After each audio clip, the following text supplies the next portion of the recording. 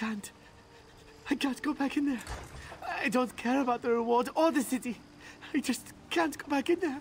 I saw those horrors, and it's even worse than the priest said. Hugh's Bane is doomed. Doomed! That is a pretty grim view of things. Grim? It's worse than that. It's catastrophic. Prince Hugh buried his secret shame in there, but now he's trying to get out and destroy us all. His mad uncle, Magnifico Baraha, the necromancer, damn his eyes. This is all his fault. Is there something going on in that old tomb? The priest told me how Prince Hugh locked his uncle and the necromancers inside the royal tomb. But pirates recently broke in and damaged the seal that kept the cultists from leaving.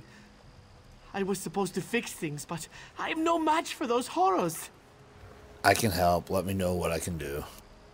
According to the priest, if the Great Seal fails, the necromancers will be free to wander the countryside. And if that happens, we'll all be in big trouble. How can I stop that from happening? Here, take Spirit Catcher. The priest said it could recharge the Great Seal. The necromancers are using the life energy of the pirates to weaken the seal. But you can use the amulet to catch the unleashed spirits and direct their energy to repair it. How many spirits do I need to catch? Not too many. The priest said when the amulet absorbed enough energy, you could use it to recharge the Great Seal at the tomb's far end. Me? I only got as far as the tomb's first chamber before I had to flee for my life. Why didn't you absorb the spirits? I tried. You'll see once you have to face those undead necromancers. What they're doing to those pirates is a real shame.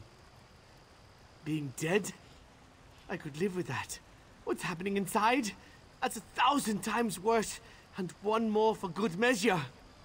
What do I do with the amulet after I recharge the seal? Confident, huh? Well, I'll be long gone just in case you don't succeed. But if you do wind up resealing the tomb, you should find Sabila over in Abba's Landing. I'm sure she'd like to get that amulet back, and you can have the reward she promised.